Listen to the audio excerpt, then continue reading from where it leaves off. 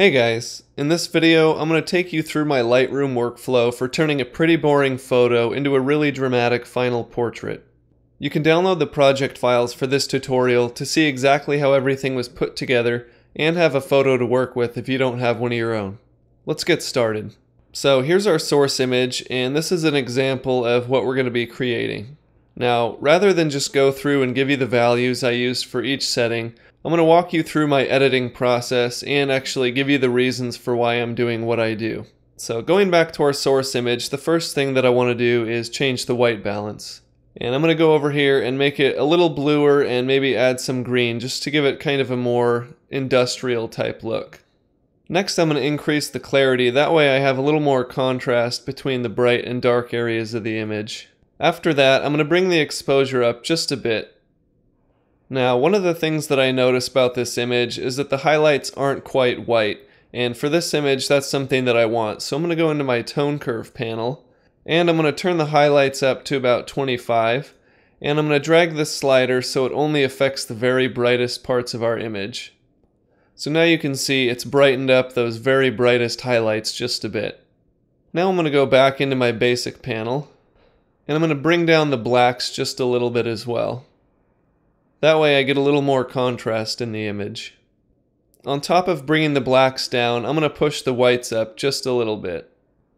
Next, I'm going to increase the shadows slider just a little bit. That way I can bring back some of the detail that's in the shadows without making the image too much brighter.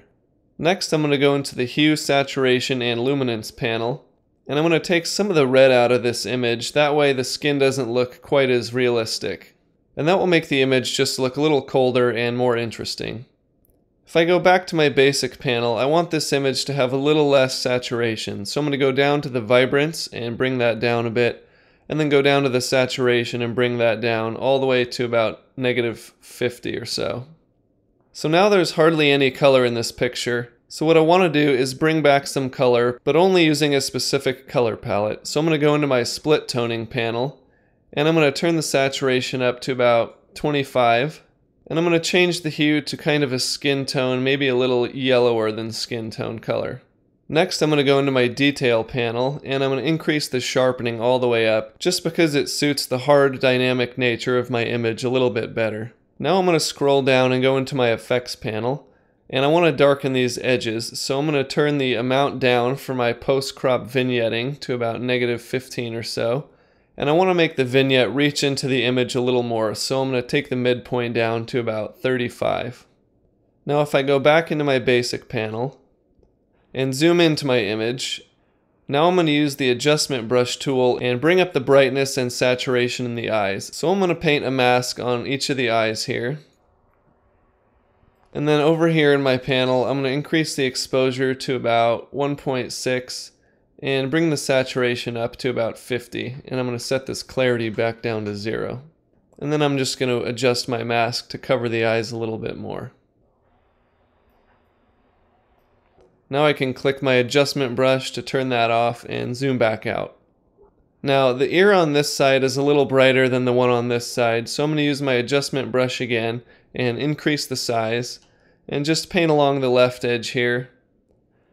And then I'm going to adjust these settings to everything to 0, and then I'm going to take the exposure down just a bit so it matches the other side. Now I can just back out of my adjustment brush and everything looks similar. And I want to darken the edges just a bit, so I'm going to go back into my effects panel and bring down the vignette just a bit and make it reach a little farther into the center. And that's pretty much it. You can see the before here, which is a really dull, boring, flat photo. And this is a pretty extreme example, but now you can see how powerful Lightroom is and how you can completely transform an image from unusable and boring to really dynamic and engaging.